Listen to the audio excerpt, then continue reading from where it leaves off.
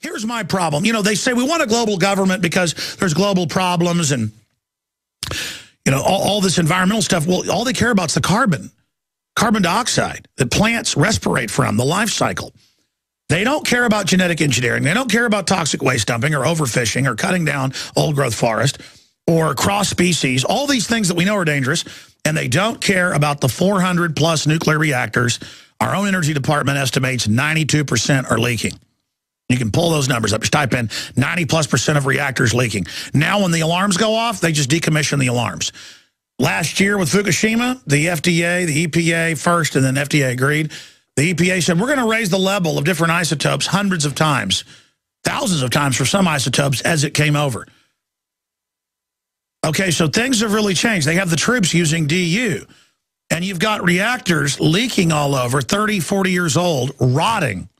They're not going to the newer, cleaner systems. Now I see all these leading environmentalists like George Monbiot endorsing nuclear power. And I'm sorry, folks. You know, I'm what you call a libertarian constitutionalist. Back when I was more ignorant, 15 years ago, I was all about nuclear power. But now they're rotting, falling apart, and the corporations don't care. They're crazy. And within a few weeks of power going out around the country, the diesel will run out. We've got an experimental reactor right here in Austin. Shot to me, a big power reactor. So I live in the fallout zone of 2 of these. And I don't like it. And now they want to build more of them and run them shoddily. And so joining us as a leading expert on this, Nuclear Roulette. We sell the book at InfoWarsStore.com. Forward by Jerry Mander and Ernst Kallenbach. And I have finally read the book. I wanted to get this guy on months ago. It came highly recommended by some of the physicists and people we've had on, Dr. Busby and others. Nuclear Roulette, the truth about the most dangerous energy source on Earth. Gar Smith is editor emeritus of Earth Island Journal, a Project Censored Award winner. I'm the winner of that as well. Investigative journalist and co-founder of the Environmentalist Against War. He has covered revolutions in Central America and has engaged in environmental campaigns on 3 continents. He lives a low-impact, solar-assisted lifestyle in Berkeley, California. People say, well, why do you have a guy on, an environmentalist, when you're talking about the green movement and behind the green mask being the takeover? Because they attach all this real, reasonable stuff to something run by Goldman Sachs and J.P. Morgan that is a tax-based system. And so if we just fight the environmental movement, number one, it makes us look stupid, and it's not sophisticated. There's a real environmental movement, and then there's a clone of it, but a counterfeit. But we're not going to get into that so much. I just wanted to throw that out.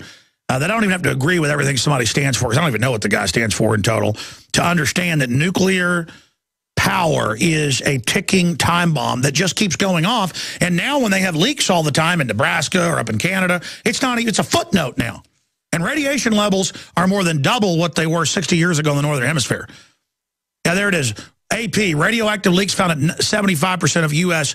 nuclear power sites. And the Department of Energy estimates 92% worldwide. But again, then that's a whitewash as well. That's Associated Press. Okay, enough of me. Gar, good to get you on. Tell us about your environmental philosophy, because we all live on this island Earth. I agree with you, spaceship Earth. And where you see this going with the reactors that are just falling apart. Well, thank you for the invite, Alex. It's not a good future that we're facing. There's a lot of talk about the fiscal cliff, but anybody who's been living on planet Earth recently realizes that there's something else going on. We're facing a geophysical cliff. The weather is changing, and we've got reactors that were built for a different planet. The reactors that are operating today in their old age and their senescence, they should have been retired at the end of their lifestyles, their life design times. But out of a convenience to the industry, which has received convenience after convenience, gift after gift, bailout after bailout, these things are being relicensed and allowed to be uprated, which means that they can operate hotter and harder to generate more power for an industry that's not as efficient or as profitable as it used to be. And these reactors, even the NRC now admits, are more susceptible to earthquake risks than was realized. The medium risk is triple the design. Or flood risk. I mean, they're having to off-gas all the time when there's a moderate flood. That's right. These things are not they are not leak-proof. They are admittedly designed to leak tritium, xenon. There are permissible amounts of radiation that can flow into our waterways, and it's permissible because it can't be controlled. So why not make it permissible? It's the same thing the Japanese and the American governments did after Fukushima. When the radiation went up in the Tokyo schoolyards, the response from the government was, well, we'll raise the level for exposure for children 20-fold. Same thing happened in the United States. Wave a magic wand. What is generating at its heart? I want to get into the technicals because you're the expert on this. Why are they so reckless? Where do these nuclear energy CEOs think their kids are going to live and their grandkids if this continues? Well, you know, I had a grim insight into the mindset of some of the officials that have run this program. I had a friend whose father worked for the Atomic Energy Commission. This is some time ago. This is one of the early guys. And I actually had a chance to ask him this question when I was a student at UC Berkeley. I asked about the danger of nuclear power and the problem of disposing of the nuclear wastes. And what he told me was, and he introduced his comment with kind of a laugh and a smirk, he said, what makes you think human beings are going to be here on this planet in 200 years? Unbelievable. Unbelievable. And you know, that's the response I've gotten. That's the response so many other scientists I've interviewed, whether it's GMO, you name it. They just say there's too many people. But it's not even saying too many people from their research to try to make the Earth, more sustainable, even if you believe that argument. It's just a nihilistic, let the devil have it attitude. Yeah, something I concluded after looking at the response to Chernobyl and 3 Mile Island and Fukushima and more than 50 other significant reactor accidents we've had around the world in the last 50 years, is that there is a common thread. And I've described it as hubris, denial, and deception. This is the response to nuclear risk. You begin with denial. Our technology will never fail, even though you know it leaks. Well, there's a saying within the nuclear engineering community, and it's very brief but very telling. Among themselves, they agree. They have this statement: nuclear energy can be safe. Nuclear energy can be clean, just not at the same time. That's the hubris. Yeah. Now, when the hubris fails and there's an accident, you get into denial. And you saw this at Chernobyl, 3 Mile Island, and Fukushima. Initially, the government says, no problem. It took almost 9 years before the TMI owners admitted that there had been a partial meltdown in the plant. The third phase is deception, when it becomes obvious that there is a problem, when people downwind start picking up radiation traces and say, where is this coming from? Then you get into deception. Okay, we have it under control. In Japan, it's look at the radiation monitors, which they took forever to install, shows there's no problem. Let's stop right there at the third point and do the rest of the interview on the deception. It's all covered in Nuclear Roulette. I believe this is one of the greatest threats facing humanity, is the fact that the nuclear industry is becoming collectively insane and self-destructive. And if they want to kill themselves, that's their business. They're not going to kill me and my family. We'll be right back. Numbers I've seen is most of these reactors are 35 years old. They were supposed to only run 25 to 30 years. And the radiation starts eating them. The heat eats them. They're just falling apart everywhere. And their answer is store the rods there. Oh, you're allowed to off-gas. Radiation's now safe. Just like DU in 1990. They'd had it since the 50s. And there were Army reports. I've had the former head of the Army program, Dr. Doug Rockion, physicist, who was the head of their DU program, and they just said, we can never use this. But magically they said, oh, it's safe to use now. And there's this magic wanding where they just say, you know what, isotopes are up all over the U.S., just raise the level of isotopes of what we say is safe. 25 times, 100 times, 200 times, some isotopes over 1,000 times. Radiation didn't go that high, but why not raise it 1 billion times? Why not say you could live in the center of the sun and wave a magic wand? So recapping the 3 stages with author and researcher Gar Smith, best-selling author of Nuclear Roulette, available at InfoWarsStore.com. Hope you get it and read it, because even if you know about it, there's a lot to learn here, and then give it to others. Gar, this is a short segment, long segment coming up. Recap the first 2 levels. You've got the first 2 levels, then you were getting into deception, and then go back into deception, how they handle it now when, a few months ago, oh, there's radiation up all over Europe, very dangerous. Oh, yeah, France had a leak, but we're not going to say anything about it. Please continue.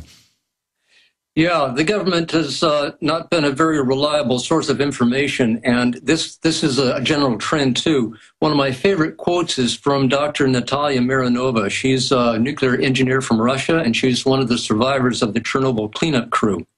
And her advice to Americans when she visited San Francisco a couple of years ago was, this is a quote, run as fast as you can. Don't believe the government. The government will lie to you. And you have to believe her, because she wears the Chernobyl necklace. Those are the scars left behind from 2 surgeries to remove thyroid tumors. Over in Japan now, the government wants people to feel relieved that the radiation monitors are showing lowered levels of radiation. Somebody pointed out that the new systems that they've installed register radiation levels at 40% less than the previous monitors did. But they admit that this all came out, they admitted they lied about the levels, and they had kids dropping dead from heart failure from the radiation. They just covered it up. Yeah.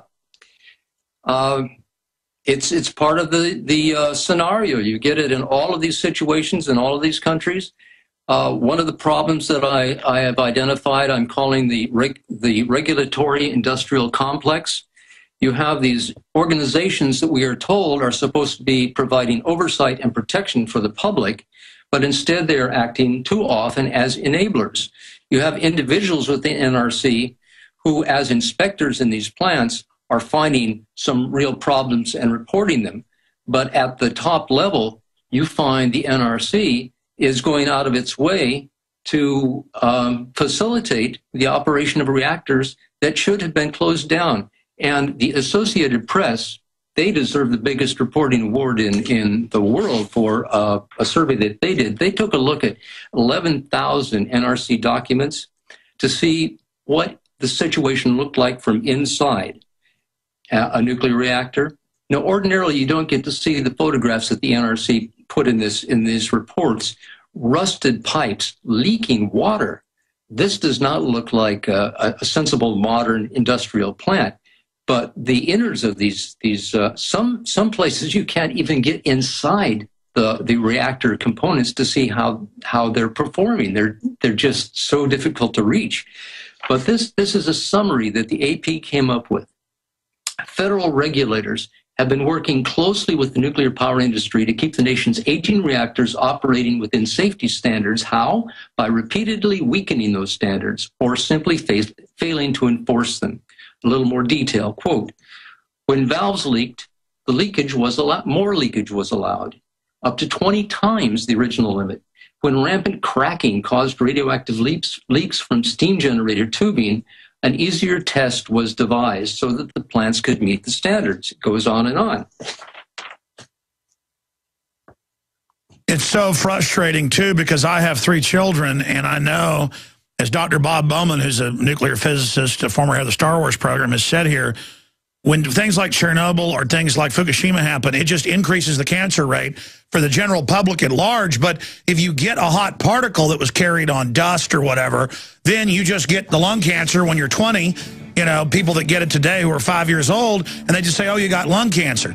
And so if you get it's like Russian roulette, as you call it, nuclear roulette with these hot particles. And the thing is, the nuclear industry is getting worse and worse. And then we have all these cases, as you know, in Southern California and other places where they've had total meltdowns before, like the salt reactor. And then no one even knows about that today, even though it's declassified. They keep it secret when they melt down. We knew day one they weren't showing for 3 or 4 months any of the numbers out of the Fukushima area and out of that province. That's why it showed 3 times the radiation in Tokyo, a couple provinces, south of there, than they had there. And then now it came out. The head of Tokyo Electric apologized. Leaders apologized. Yeah, we covered up the numbers. Yeah, we didn't want to panic. Meanwhile, it turned out 3 months after Fukushima, tuna hit the West Coast. And the government tested the tuna. They knew it had very dangerous isotopes in it at high levels. And they said, you know what? We'll just raise the level. It's safe. Let them eat the tuna. And again, as corrupt as our government's been in the past, they didn't used to act like this from my research. I mean, this is crazy. You've got things much bigger than 3 Mile Island happening. What was it, in 59? They had a salt reactor blow up in Southern California. Radiated people, huge event. That wasn't known until the 90s. In fact, I'll pull up that article and show people. I'm ranting here, but Gar Smith is our guest. You were getting into, we went to break, the deception, the cover-ups, and where they're going. Am I wrong from my research and kind of a snapshot compared to your research and saying they're getting more reckless by the day, or is that just that I'm becoming more informed and they've always been reckless? I think recklessness is built into the technology. There's no way on God's green earth that an engineering plan that would create a nuclear reactor could be considered logically sustainable. I was talking with Marv Fertel, who's a nuclear industry representative, and he made the statement that nuclear energy was essential because we needed electricity. And I pointed out to him at a public meeting, and he nodded his head in agreement when I insisted that nuclear energy does not produce electricity. It produces only 2 things. The first is a lot of heat, and the second is a lot of radioactive garbage. There are a lot of things that produce heat. There are a lot of ways to generate steam. And it's the steam that generates the electricity through the turbine spinning. So we could have geothermal, wind, coal, natural gas, hydroelectric, the list goes on and on. Yeah. And there is one irony. Among all of our energy sector players, there's only one industry that believes in global warming. It's not coal, it's not nuclear, it's not gas. It is the nuclear industry, because they argue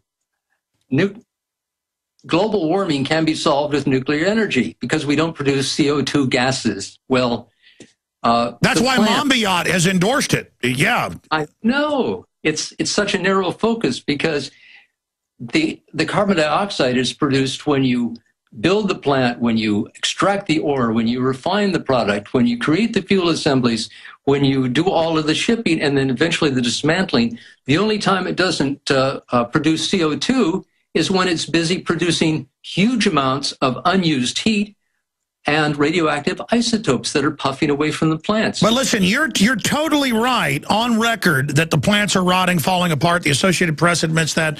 My issue here is, I understand people think carbon dioxide goes up, it can make the sea levels rise. Let's just, for the sake of argument, say that's real, which I disagree with from the scientists we've interviewed. Still, reactors rotting and melting down everywhere is a lot bigger deal. Why don't environmentalists get upset about nuclear power instead of embracing it? Because the big global warming advocates, George Monbiot, you know the list, they are just saying, I love it. In fact, his quote was, I believe in nuclear power more after Fukushima. I mean, what type of asinine statement is that? That's like Ann Coulter saying the radiation's good for you. The Japanese should thank the nuclear industry.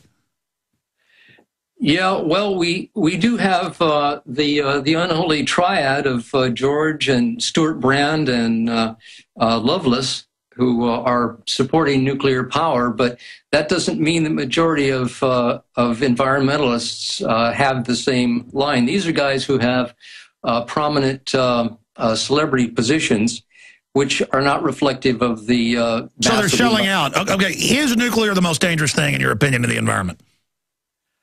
Yeah, the most dangerous man-made technology that I think we've ever developed. Okay, and well, so if it's getting worse, I mean, where do you predict it's going to go now that they're going to even build more old design reactors and then keep the old ones going? Well, they're actually they want to keep the old ones going because it's a way of continuing to make money instead of facing up to the fact that eventually they're supposed to tear these things down. They do want to build new design reactors in the U.S., down in Georgia and South Carolina. They want to build these AP1000s, and they're getting huge billion-dollar government loan guarantees to do it. But the construction isn't going too well, and the prospects are not too bright that they'll ever be finished or safely operated. And the basic design of these things was so problematic that not even the NRC could get a unanimous vote out of 5 to have a unanimous approval of the design. The former chair of the Nuclear Regulatory Commission refused to vote for these new AP1000 reactors because he said the engineering plan had not taken in the lessons of Fukushima. And getting back to Fukushima, we should bear in mind that those reactors that exploded in Japan were not Japanese reactors. They were U.S. reactors made by General Electric.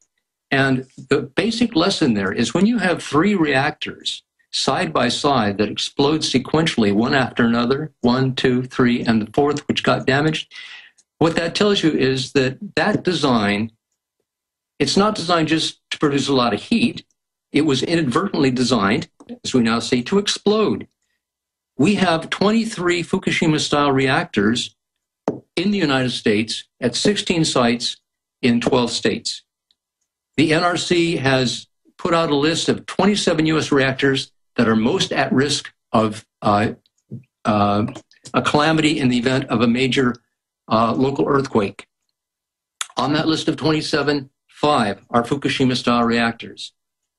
There should be some concern not only about the threat from earthquakes, which we now know are much higher in the Midwest and the Southeast, where most of the historic large quakes have hit and where most of our reactors are located. And also, we should be paying attention to the warnings from NASA and the National Academy of Sciences that we are entering a maximum solar year. It's already begun. We are getting hit with solar flares that are going to increase in frequency and in impact. And I want to expand on that briefly because that's what a lot of scientists have been on say is the biggest threat because it can blow out the power systems and you have more meltdowns, which has been proven before with pre-nuclear events to the power system in Russia and other areas. But what about all the insane ideas of now going to nuclear-powered spacecraft? And they're saying, oh, it's totally safe. We want to start launching a rocket every month and nuclear-powered satellites when all the research I've seen says that when those rockets fail, which they do around 10% of the time, it could end up blowing up in the atmosphere, and then you've got a big problem. It's already happened. It's happened a couple of times. We had a Russian reactor that burned out of orbit and slammed into the Andes. We have a U.S. System that crashed into the ocean with a nuclear power plant. We've orbited plutonium-powered spacecraft into deep space, but in order to reach deep space, somebody came up with the idea of using the Earth's gravitational pull as kind of like a bolo. A slingshot. A slingshot, exactly. And that meant that we fired this system with this plutonium core reactor out into space, intending that it come back toward the Earth and that it clip the Earth's orbit and then circle the planet and zip back out even further into space. That's a great idea. But look at the risk. What if that had missed? What if there had been some kind of a terrible error that would have slammed into the planet? Well, look at all the space disasters. It's one of the most dangerous things. Mm-hmm. Has a huge margin of disaster. Yeah, these, when you're dealing with imponderables and the likelihood of error, you really shouldn't be dealing on a level of nuclear potential. Gar, why is it the mad scientists that get in charge? I guess they'll tell the government bureaucrats where they want. I'm sure you've seen, I talk about a lot about it, New Trinity and Beyond, like 10 years ago or longer, narrated by William Shatner. And in that, it shows what I'd read about, but it's the film footage of them detonating hundreds of high-powered hydrogen bombs in the upper atmosphere to, quote, see if they could damage the atmosphere. I mean, who are these people? Why are they doing this? I sometimes think of this as teenage science, teenage boy science. Why do you do it? Just to see if we can do it. You know, let's put this firecracker in this can or inside this watermelon and light it off and see what happens. Or inside this frog if you're George W. Bush. Oh, yeah, he's done that. And, I mean, these are the guys that came up with the idea to explode a nuclear bomb on the moon. Exactly. Or they wanted to do crust tests to go drill down to the edge of the mantle and detonate one, but that got nixed. At least we're told it did. These are crazy people. Yeah. And these are just the stunts that we know about. God knows what they've been doing in the last month. Oh, man, and with HARP and all the rest of it. Okay, so we're almost out of time here. The book's available at InfoWarsStore.com and better bookstores everywhere. It's a bestseller. Nuclear Roulette. I've read the book. It's absolute. I learned a lot from it, and believe me, I've probably done, let's not exaggerate, 100 interviews with top experts over the years on this subject and read a lot of books. I learned a lot, and I just see this as one of the biggest threats to my family. I think in closing, I interrupted your train of thought with the space-based stuff, finishing up with the solar flare EMP danger. Well, yeah, this is something we know about. We've been warned. It could knock us out for 4 to 10 years, according to NASA, according to the National Academy of Sciences. We know what we can do. We need to protect the ultra-high voltage transformers in the United States. There's 350 of them. We can put in ground resistors. For only $2 billion. Right. Let's, you know, for the Pentagon, that's chump change. And we could do that. There was a bill in the Senate called the SHIELD Act. We got to act on that. Bring it back. That the problem's not going away. It's only going to get worse. It's only going to come sooner. So we got to act now. That's something that we need to do. We know earthquakes are going to pose a problem, but we definitely know that those solar flares are really something that we have to wake up to and deal with. For folks that don't know, it's happened a bunch in the U.S., but also in Europe since they put up telegraph wires and things. And they think it's roughly a 100-year cycle. There's sub-cycles, but 100 years ago, all over the world, different times, generally, we've pulled up the dates on air before. You can look it up. When these solar flares hit right and all that ionizing different particles come in, it literally can melt wires across continents. And if that happens today, folks, we are in deep trouble. Yeah, we got hit with a solar flare in '89. It knocked out the power to 6 million Canadians, and it also melted a transformer at the Salem 1 reactor in the U.S. And that was a small one. I've had different astrophysicists on saying that routinely stuff 20, 30 times bigger hits. Mm-hmm. Can you imagine what happens if a really big one hits? I mean, they say it could just be unbelievable. I hate to think about it. What are the estimates on exactly from your research how bad it could be? What's the highest rate on one of those flares that we could survive? I forget the name of it. Is it called an M1? What are they called? Yeah, I think there's a 5-tier level for flares. I'm not exactly sure. If sure, but correct. Just from memory, I mean, the level we're talking about. Some estimates are it could knock out every reactor in North America. Well, yeah, implicitly, if you lose the power and if you don't have backup, if your diesel generators don't have enough juice to keep running until the power is restored, and if you're talking about power restoration that's going to be foreclosed for a period of months to years, all of those reactors are going to fail. They're going to melt down. They're going to run away.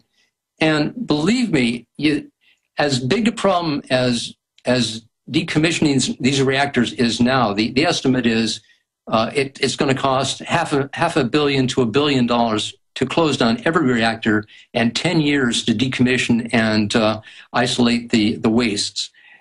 In the case of Fukushima, they are estimating that it's going to take $137 billion and 30 years to deal with that problem.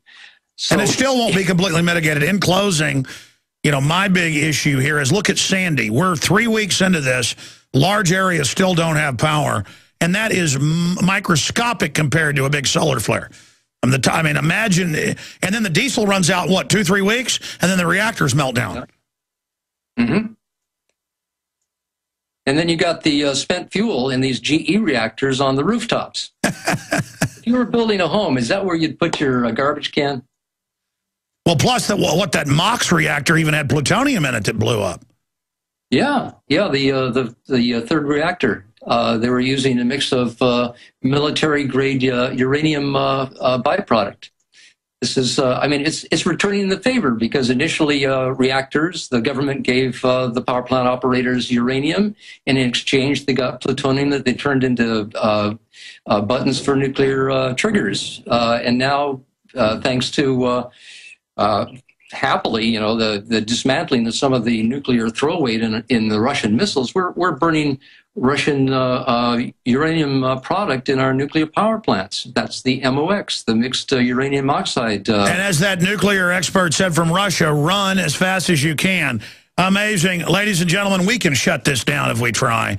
And the environmentalists are just going to have to sit there and be scared of the carbon dioxide plants breathe. We're going to, again, even if you think coal's deadly, folks, I'd say coal over nuclear any day. Nuclear Roulette, the truth about the most dangerous energy source on Earth. Gar Smith, shut down the plants now and start prosecuting the people that have cut back the safety standards, because they are endangering us all. Gar, thank you for the time. Thank you.